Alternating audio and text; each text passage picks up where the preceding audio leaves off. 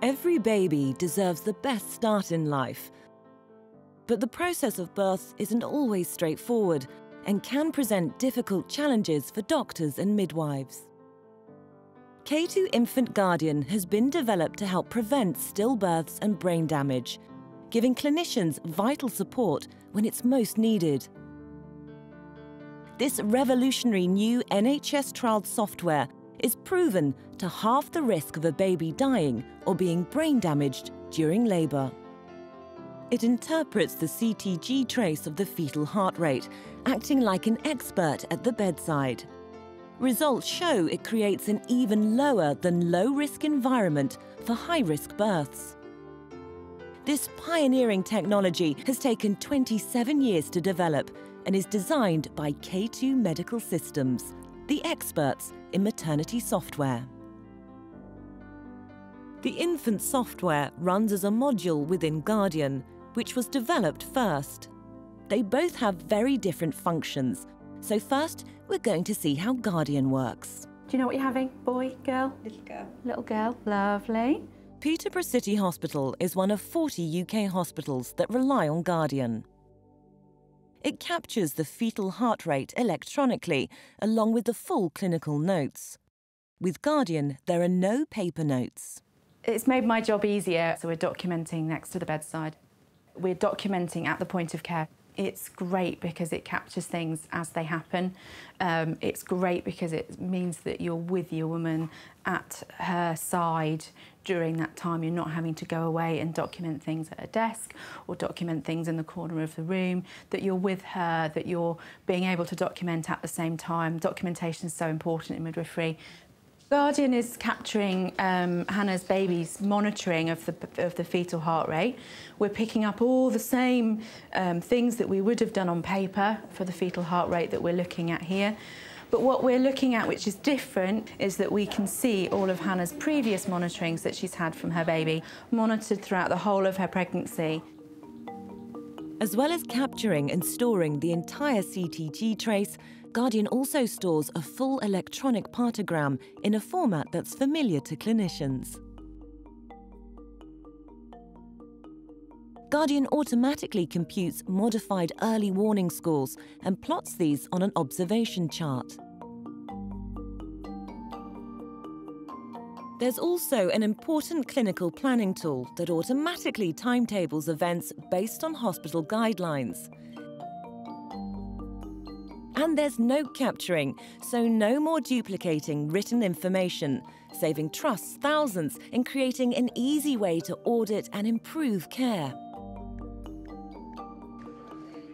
The other feature of Guardian, which is making a dramatic impact, is that it also transmits this information over the hospital IT network.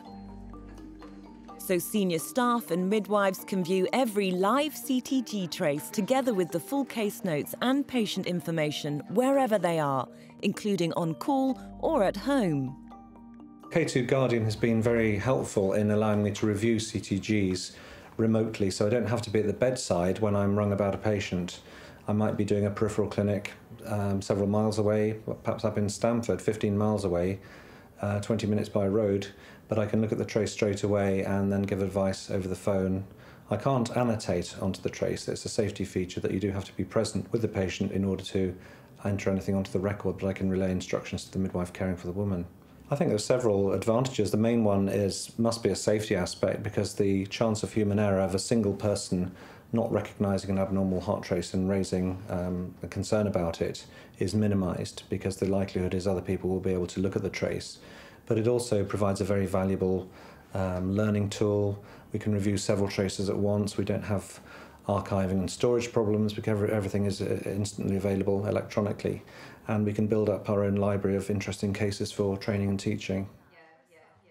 So Guardian creates a high level of vigilance and a greater clinical support network, which reduces the risk of a clinical situation going unnoticed or undiagnosed.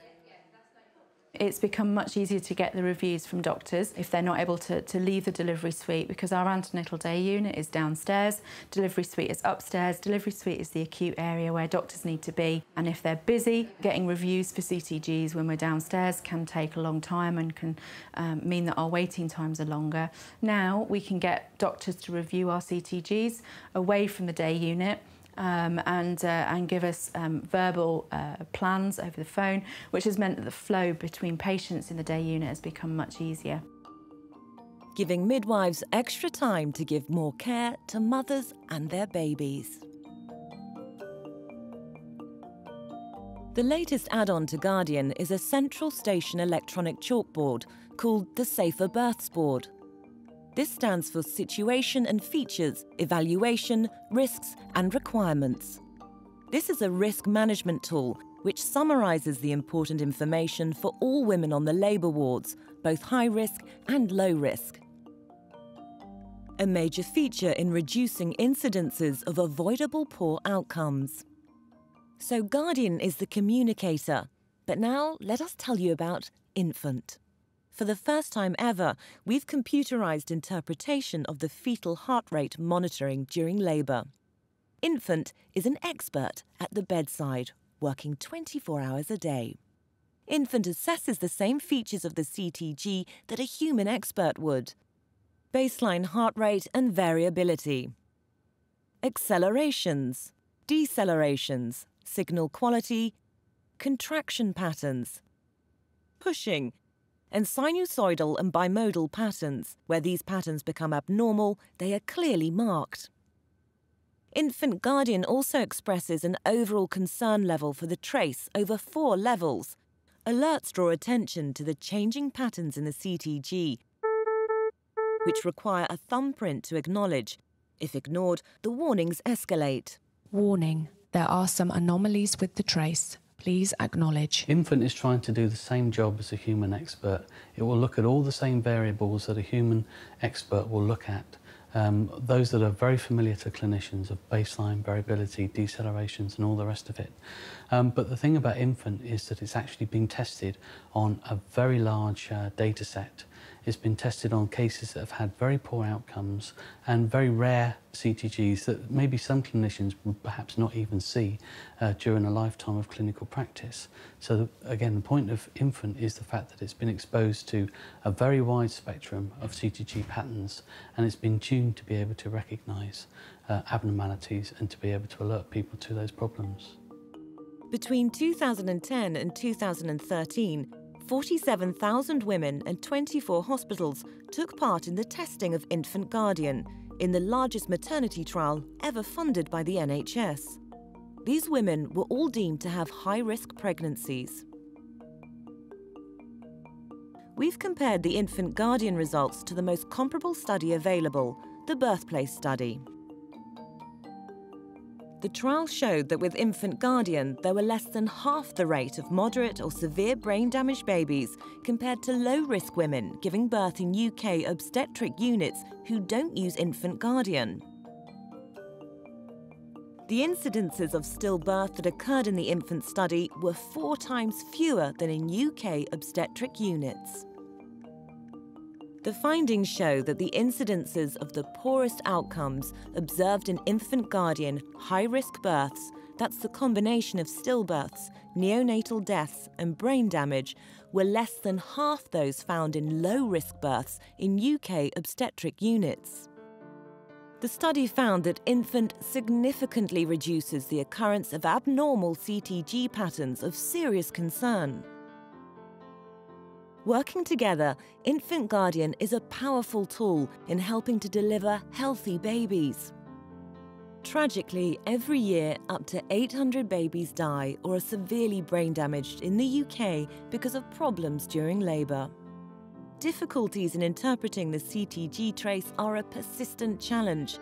Human errors that lead to avoidable brain damage result in malpractice claims that cost the NHS hundreds of millions of pounds every year.